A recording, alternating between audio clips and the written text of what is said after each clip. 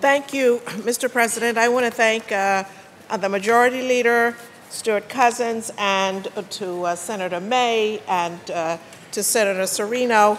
I have a senior from my own district who is being honored, and I would like to call her out because I'm very proud that there is someone from the Bedford Stuyvesant community in the 25th Senate District, and she is Susan Pons, who is being honored here today as an outstanding senior in the state of New York.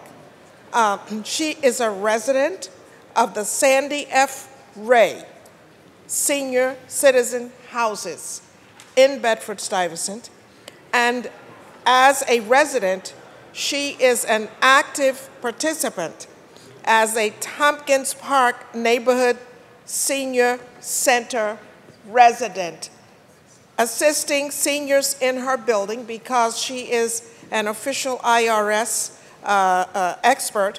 She helps seniors in her residence fill out their income tax. So even the seniors are busy paying taxes. Thank you, senior citizens. Ms. Pons is originally from South Carolina.